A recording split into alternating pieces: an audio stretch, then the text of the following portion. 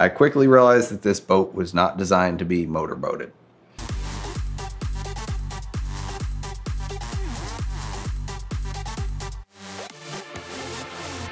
I've always wanted a Corvette boat, which is one made by Malibu. They started in 1997 and made a limited run of, I think, 125 for the first generation. They used a Callaway LT1 that was modified and marinized, but the problem was that it was known for being horrendously unreliable.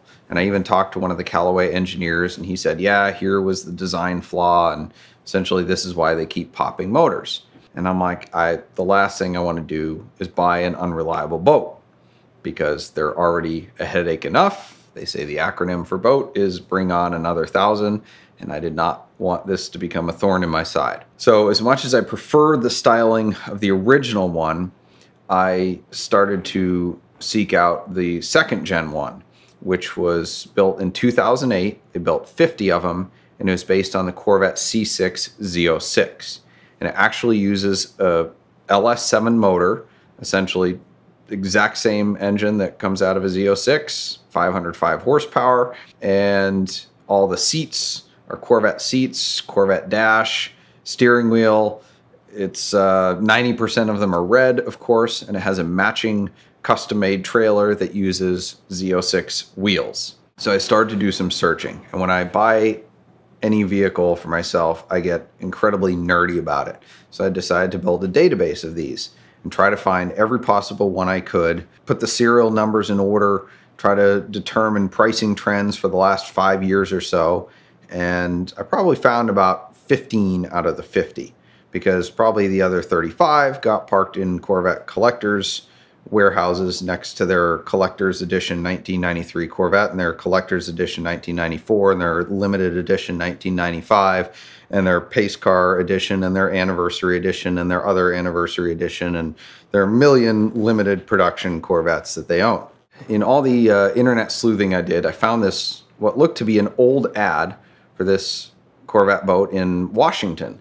And the guy was asking like 60 grand. I'll call him up and see if it's still for sale. It's kind of a high price, but whatever. There's a phone number on the ad and I'll call him up. So I rang him up, he answered, and I said, hey, I'm calling about this old ad I found with your Corvette boat. Is it still available? And he goes, yeah, I was actually, thinking about selling it.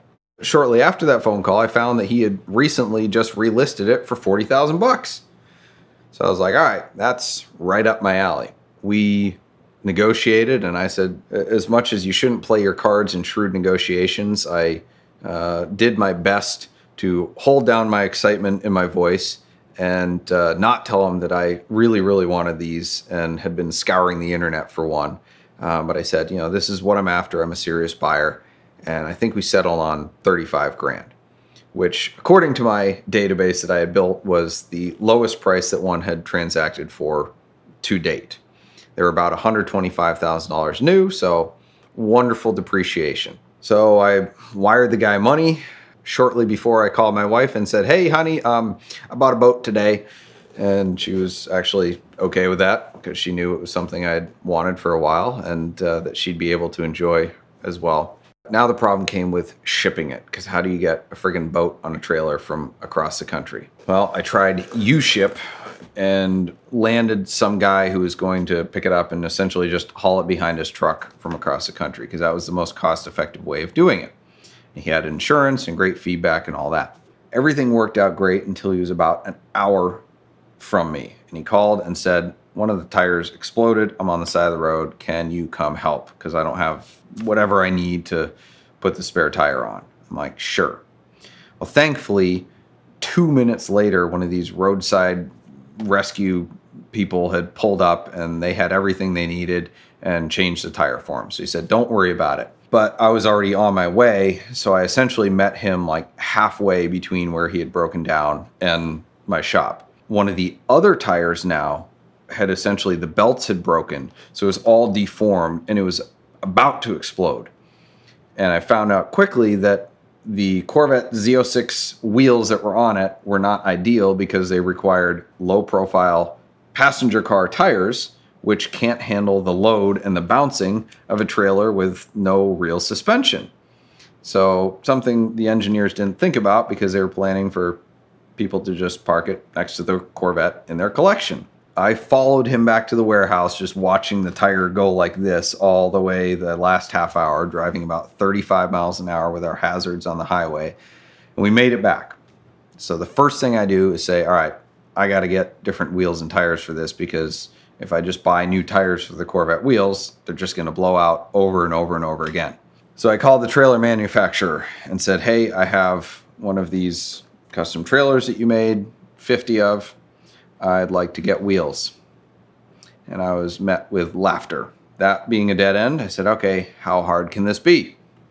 I need 17-inch trailer wheels I can put tires on, and because they used actual Corvette hubs, it needs to be 5 by 120 or whatever the bolt pattern was. Well, turns out that doesn't exist in a trailer tire. Found one wheel in the country that had that bolt pattern, and thankfully it was the correct size. So I ordered them, put tires on them, and now I have nice white steel wheels on the Corvette boat trailer, but they're functional. I serviced it before going to put it in the water, and they say you should replace an impeller every year. Well, we pulled the impeller out and it was cracking and about to break, and pretty sure it was the original one from 2008. So we put a new impeller in and changed the oil and did a few other things and took it out on the water. My dream was about to be realized. And I went to tie it up to the dock and realized there are no cleats on this boat. Nothing to which you can affix a rope, or for that matter, an anchor, or fenders, or anything that boat people would use on a boat for boating type activities. I quickly realized that this boat was not designed to be motorboated.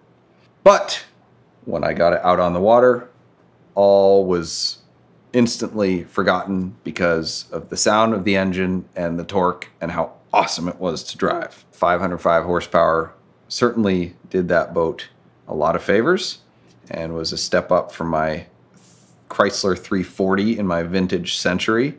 And it was the first boat I experienced that had actual real torque that you could feel the acceleration coming out of the water. So that was fun, but then I had to install cleats. And then once I started using it more, I realized that there were a lot of things that were not really thought out in this boat. One of which was just stuffing that big engine behind the seats, because it was impossible to work on, impossible to access anything. You had to get special tools for everything. And finding even parts that I thought would be easy, when I called Malibu, they laughed at me. And essentially I had to cross-reference these parts, because I'm like, well, most of them are probably Chevy parts, but they're stamped with Malibu part numbers. So I have to figure out, what these parts are. So that became an adventure in and of itself. But thankfully, it is a Corvette engine, so it's relatively simple to work on, and the parts do exist. I was getting pretty worried that I had bought the water-going equivalent of an obscure British car for a second. The other problem is that it has a black dash, and not only a black dash, but a black leather dash. And boats pretty much only get used in sunshine, and it gets really hot out there. And all the rest of the upholstery is also leather. So it gets water stained and ridiculously hot all the time. And then the inside is carpeted. So anytime you get it wet, because that's kind of what you do in a boat, is things get wet, it just stays wet. And so I have to shop vac it out and then run dehumidifiers after I use it in order to keep the boat, not smelling like an old wet sock. It also has power windows, the side windows that go up and down, which is great, except when one of them has any sort of pressure applied to them, which is kind of mandatory because there's a storage compartment up in front of the windshield that is really the only place to put life jackets and stuff. You have to crawl over the windshield but not put any weight on it. So you have to do these gymnastics to get up there to get the life jackets out. And oh, by the way, don't get all the speakers and subwoofers wet that are in there, because the stereo system is like the coup de grace of this thing. At least, when a Corvette collector is having a party in his Corvette collection and wants to show his boat off that's never been in the water. So, of course, when somebody leans on one of those, it comes off the track and you have to take the windshield out and the dashboard and the side cover. And it's about, I think I had 10 hours of labor into putting the window back on the track so that it would go up and down. I use my boat for water skiing because that's kind of what you do with a ski boat and pulling tubers and things like that. Well, both the driver and passenger seat face forward. So there's no rear facing seat for the spotter. There's also no mirror. You know, one of those things you'd think a ski boat would have. But it makes up for it by having heated seats. Because, you know, that's something you need in a boat. I will say the heated seats do come in handy, and it does actually have heat, which is pretty awesome too, for those hot days when you're burning yourself on the leather upholstery. Storage is very limited because, of course, you have to have the engine in the back. But we managed to get all the toys in there and all of the requisite material for using a boat. It's a little bit of a headache. It's a love-hate relationship for sure. But at the end of the day, every time I take it out, it reminds me of why I bought this boat. And not just because of all the attention I get. Certainly, it's kind of like owning a Ferrari in that you just get the most ridiculous questions ever, like, how much did it cost you to build that sucker?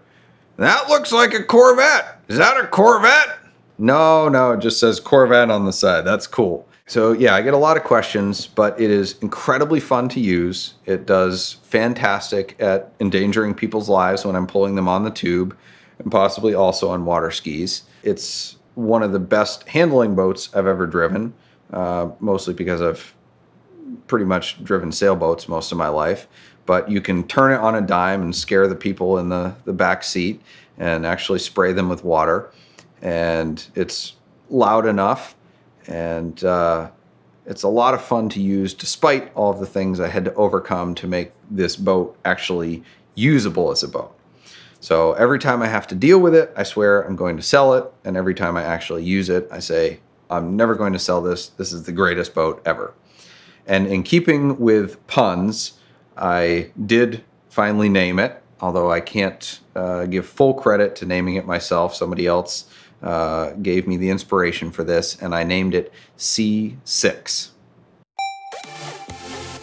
We'd like to thank AvalonKing for their continued support of the VINwiki YouTube channel. I have their Armor Shield 9 ceramic coating on all my cars, and I love it. The increased shine, the reflectivity, the ease of cleaning, and the protection of the paint all make it a tremendous thing to add value and protection to your car. You can check it out at the link in the description below, and we're going to continue to experiment and do interesting projects like the S55, which hopefully at some point soon will get to be shot off the cliff to see if it protects your car in the event of an accident.